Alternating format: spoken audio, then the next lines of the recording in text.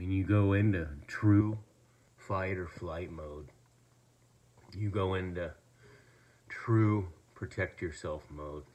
And now, knowing that like so many people are affected by negative energy and choose to live negative and choose to hate, and so few people attempt to live positive, forgiving, loving, living, learning to laugh again, learning to be humble. And this is real talk, y'all. Because it cost me my kids. 2019, 2020, 21, 22, all four of them. They just fell off.